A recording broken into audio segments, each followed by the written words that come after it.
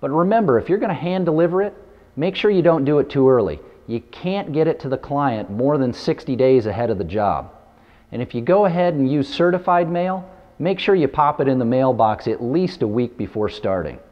Now this is for lead-based paint activities, and when we went ahead and tested this, we noted that we did not have lead on this surface. But let's imagine that lead was present after our test. This is a window. Both rules will require that we go ahead and set up containment. With LSW, since it's a window, this is going to be a level 2 containment. With RRP, it is going to be containment simply because it's a window. We're not going to measure this out. But say we're working on a wall, like this wall right here. If we were going to disturb this painted surface and it had lead on it, we're going to measure out the amount of surface area that we're disturbing. Both rules, LSW and RRP, have an interior de minimis size of 6 square foot. So for LSW, for instance, if we're below 6 square foot of disturbed area, we're going to treat that in most cases as a level 1 containment, putting plastic on the floor. Now that may change if we're using different tools like power tools and such. We may bump that up to a level 2. It's really just a guideline. With RRP, that de minimis size of 6 square foot, if we're over it, we treat it as a lead-based paint activity and set up containment. If we're under it, technically we don't have to treat it as lead.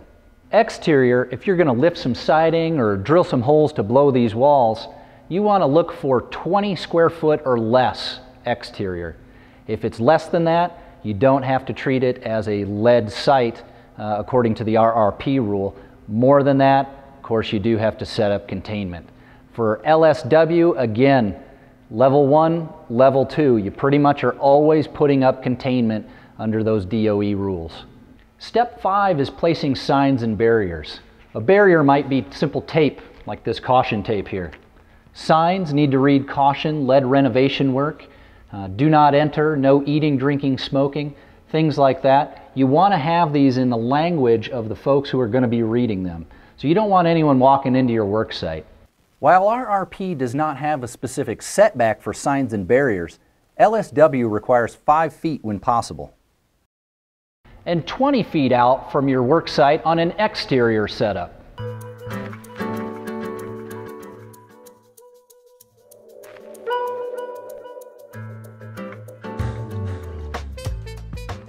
Step 6 is containment. Now containment involves keeping the dust that you're generating in the work area from migrating out into the clean area of the client's home. This can be done in a lot of different ways. Both LSW and RRP provide guidelines for setting up containment, but they aren't going to tell you exactly how to set your containment up in the various scenarios that you're going to see. Floor containment requires 6 feet of plastic out in all directions from the work area, if space permits, unless it can be reduced by installing a vertical wall. So I've laid a sheet of 6mm poly on the floor. And now what I'm going to do is tape this around underneath my work area. Now if there was a baseboard here, we want to make sure that we tape this poly up just above the baseboard. We don't want that dust settling down on the top of the board or getting behind it.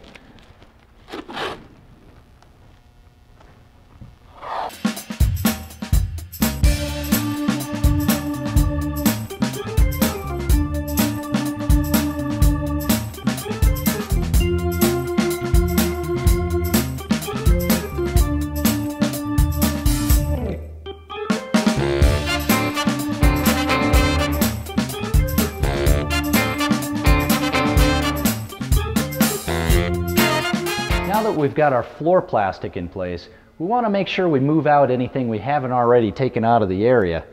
Don't want this to get dirty.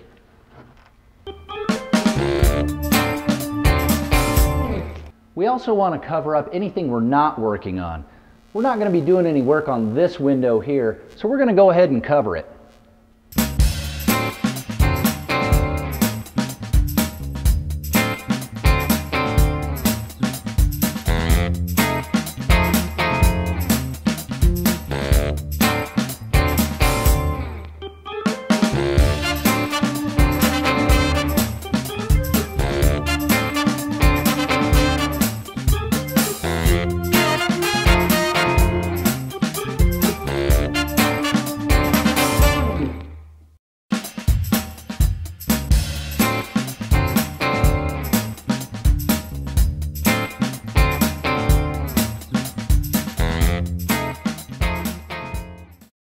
As you can see, we're treating this like a full containment, a level 2 or a full RRP containment.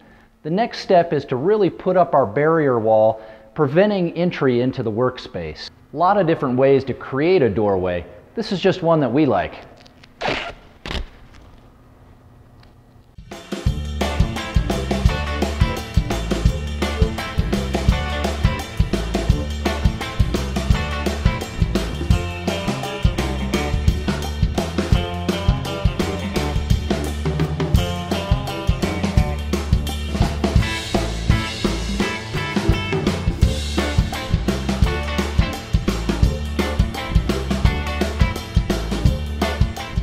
What I've done is created an eye to reinforce the cuts that we're going to make in just a second.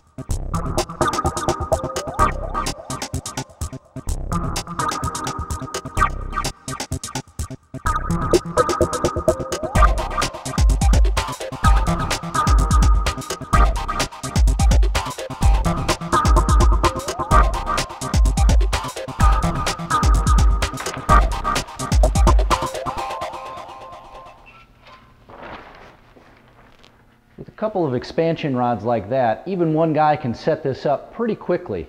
Let's tape everything together.